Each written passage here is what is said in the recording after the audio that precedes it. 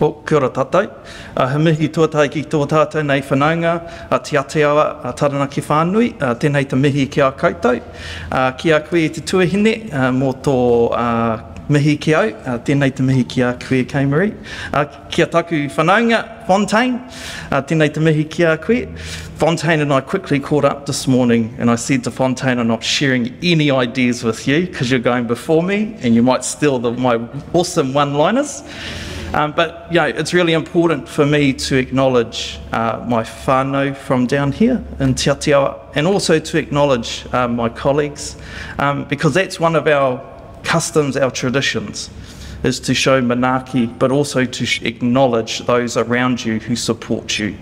And that's going to be a little bit of my kōrero today around some of the concepts, some of the principles and the values we as Māori entities incorporate into our decision making. And they span from kōrero tawhito, you know, the words of our tupuna, with the aspirations for our tamariki mokopuna who are yet to be born. So just really wanted to take that moment to acknowledge those in the room.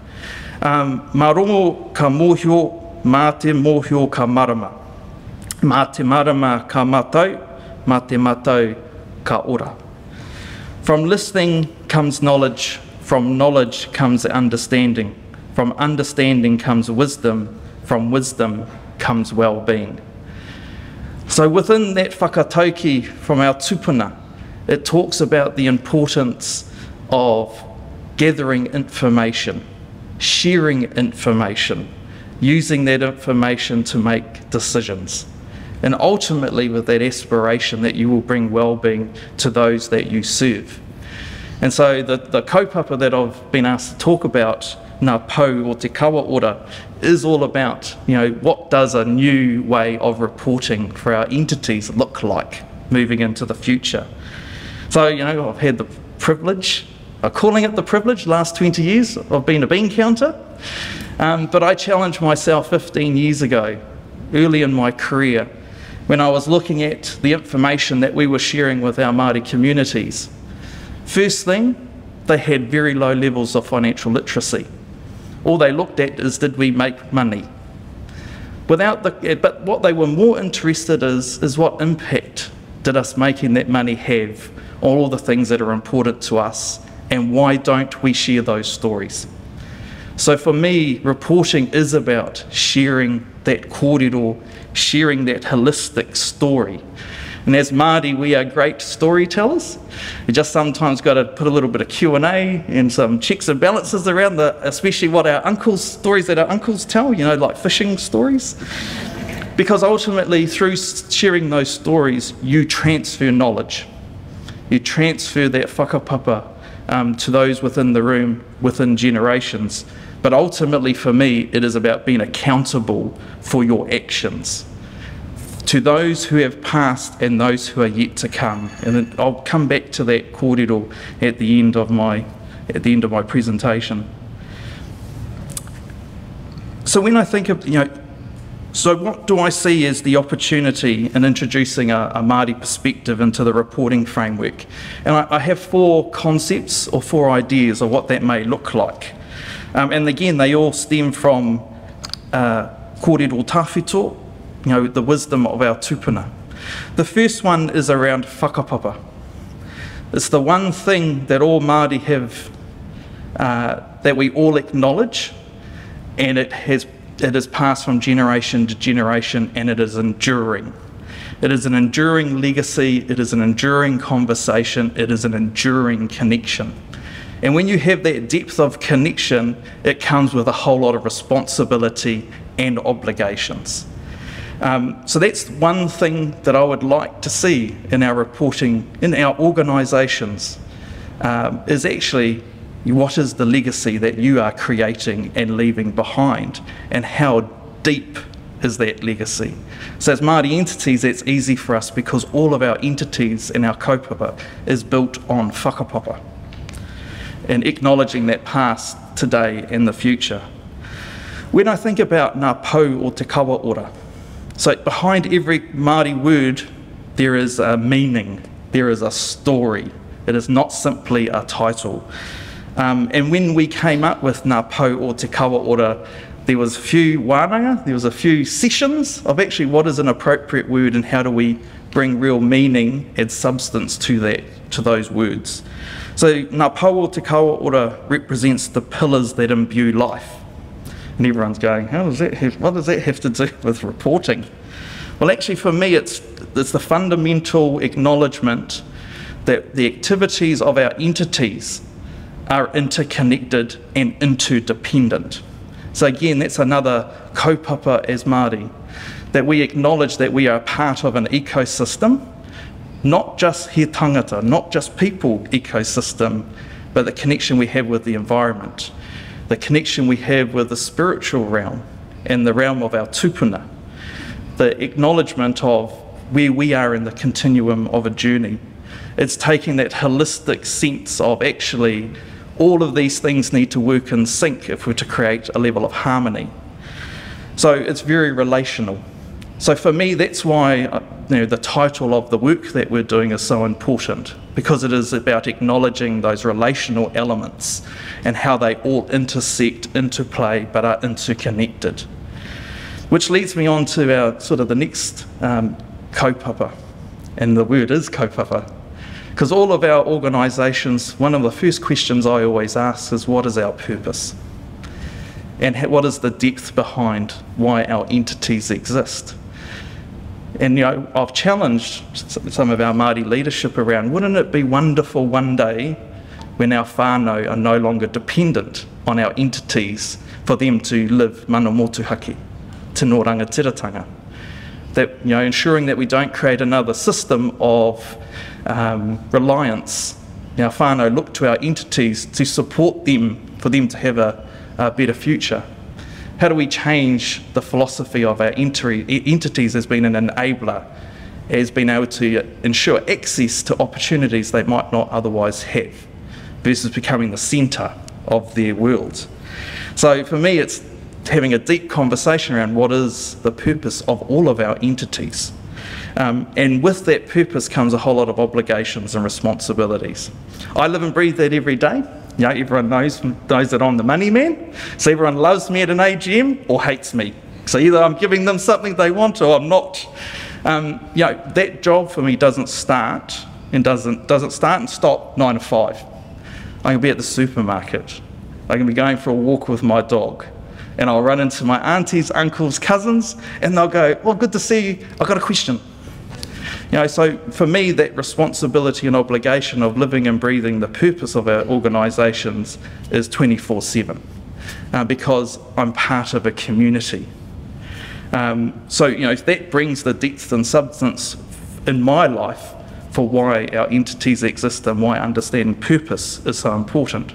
But also what comes with that, and in my last role at Paranenehi ki Waitōtara, I had the fortunate position of being called Te Rau Mā Horahora. And so Mā Horahora is about having the responsibility to distribute resource to support kaupapa. But with that comes the importance of being able to balance what we do, when we do it, how we do it, and how we consciously share the stories around how we're making those balancing decisions. So I think that's also part of determining purpose, is how are you making active decisions around the balancing act? Because if I had endless money, it would be all good. Last thing for me is around mana. And mana is about impact. Key thing with mana is reciprocal. So you can earn mana and mana can be taken away. So it's understanding that what you do and don't do has an impact on mana. What you do to others, what do you do to other things also can enhance or detract from mana.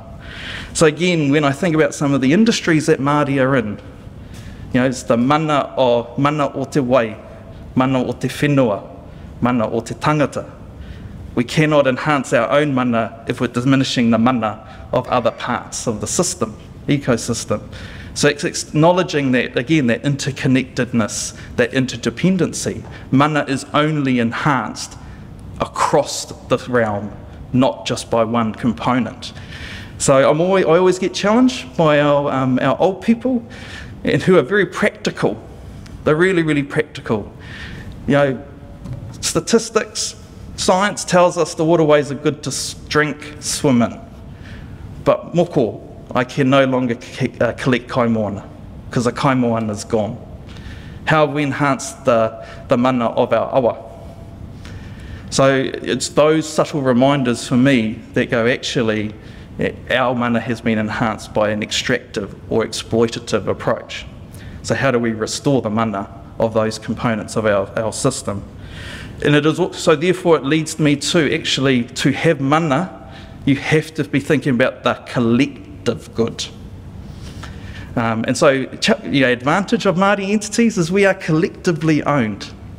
We have to think about the collective because that's who we serve, no one individual. And our whānau expect us to be thinking about the collective of the ecosystem, not just he ira tangata, the realm of man. And so for me, then I start to think about actually the balancing act between tangata taio, whānau and wairua. Now the reason that, again, why we are looking to introduce an Indigenous Māori perspective to this reporting framework is to acknowledge that there are realms that are seen and unseen. Therefore, actually in Māori sense, we don't exist without acknowledging wairua. Because it's a fundamental part, again, of that kōrero and that intergenerational transfer of knowledge and intergenerational wealth. So those are the sort of the four concepts that I'm bringing to the work that we are doing, and why I see it as important. Because again, being a bean counter, what gets measured gets done, I usually find. So how do we make sure that we have the right mindset in setting a reporting framework that looks at things in a holistic manner? And so those are some of the suggestions and thoughts that I'm bringing to the table. I don't have all the answers yet. We're on a bit of a journey. But on my closing comments, and I have 5. First one is, I think every generation has an intent. What is ours? And what are we willing to give up? Because again, if I think about our tupuna, every generation of our tupuna made a sacrifice for the future generations. What is ours? Second one is, I call it elemental harmony. How are we creating harmony around all those different spheres in our world?